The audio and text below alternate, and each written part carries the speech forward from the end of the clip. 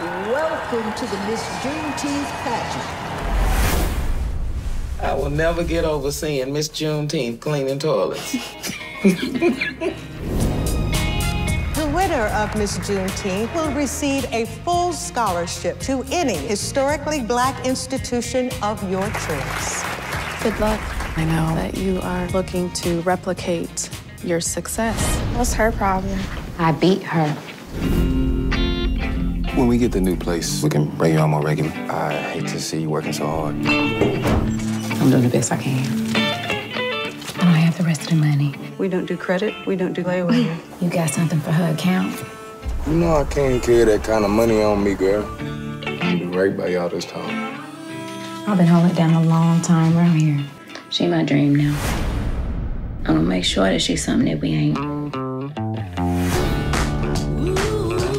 If I make the dance team, I can get me a scholarship. I ain't gonna have my daughter out there dancing like that. Ain't no school handing out no full ride for that. You better hope your grades turn out right. Where's your homework?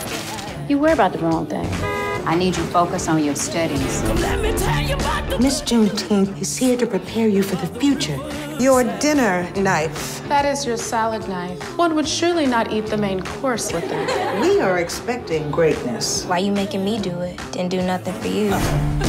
So get up and clap your hands. I better not ever see you at my house again. You always embarrass me. I'm not cute. Or built to suit a fashion model size. That's my baby. Phenomenal woman. That's me. Ooh, the good news.